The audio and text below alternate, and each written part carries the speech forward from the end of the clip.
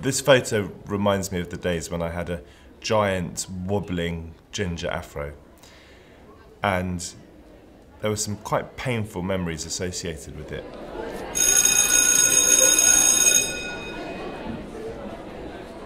I think I was probably bullied on a daily basis for much of my school life. You call it chronic bullying, which means that it was constant, really. I'd be walking down a school corridor and someone would come up to me and make some sort of reference to me about the colour of my hair. And that was quite difficult, as you might imagine, because someone was questioning you every day of your life on your appearance. And that quite obviously then leads to insecurities of all sorts. I think being bullied also made me doubt how attractive I was to women or to girls when I was a boy. Because if someone is telling you, or various people are telling you, that you are different, that you're other, it does make you doubt yourself. And I wondered for many years, well into my adulthood, how attractive I was or not. And that was something quite difficult to deal with. And it was really very unpleasant. There was one point, I think, when boys were threatened with expulsion because it got so serious. It felt humiliating. And so when I got home at the end of a day, it was quite difficult to adjust. Later in life, when I developed quite acute anxiety, and anxiety is something I think that's been with me on and off from a very early age, right back from when I was 3 or 4, I'd run out of the school gates and get my dad to promise me that I was going to be picked up at 3:30 on the dot by my mum. I think I was by that stage 4 or 5. So anxiety has been there right the way through, on and off through my life. But it's quite possible that the bullying contributed to that there is some sort of connection with being bullied to feeling anxious. And so it was a really quite unpleasant experience. And as it was going on, I probably wasn't always as conscious of it as you might think, because it was happening so regularly.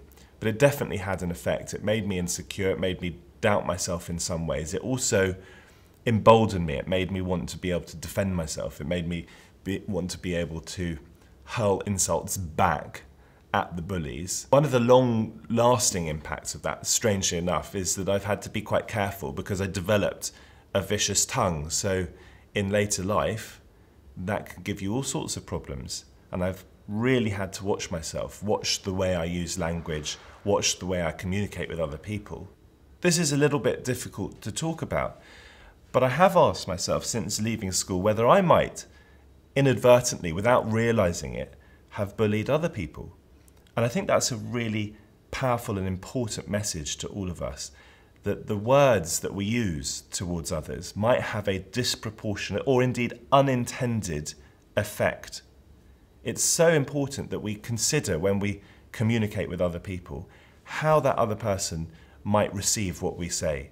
You might say something to someone that you had no idea would constitute bullying, or very little idea anyway.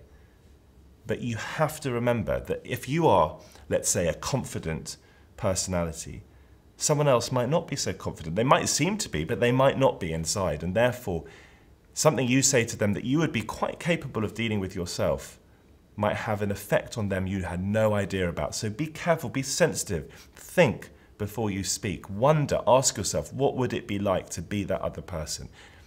Coming back to school today, I suppose makes me remember the good and the bad of school. There's so much good in school life. There's so many opportunities wherever we are at school. There's so much to throw yourself into. And it just reminds me that the importance that we treat each other kindly and with respect. And there is such a variety in all of us. Let's celebrate that. Let's explore it. Let's be excited about it. The other is exciting. If someone does look a bit different, if someone does behave a bit differently, we don't have to feel threatened by it. We don't have to pounce on it and say, oh, by isolating them, we make ourselves feel stronger. No, we are stronger together, and we're stronger as a community when we learn from each other. My back to school advice is that you are every bit as important. You are worth every bit as much as every single other person in your classroom. And if you are bullied, report it. Don't be afraid to tell a teacher. In the UK, 10 million children are going back to school. Over half of them will be affected by bullying. You can change that by helping us train an anti-bullying ambassador in every school. Go to www.antibullyingpro.com/back to school to find out how.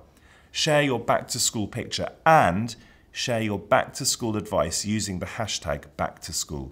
This campaign is run by the Diana Award charity.